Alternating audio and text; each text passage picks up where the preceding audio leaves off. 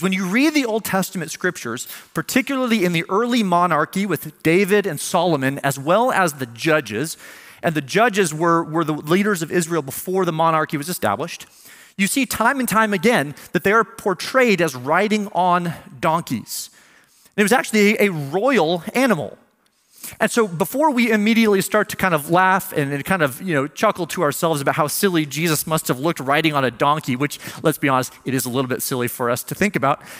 we have to realize that Matthew is trying to help us see Jesus as a king. He is one who is not only just a king, but he's also a king that's evocative of Israel's past and her judges and her kings like David and Solomon.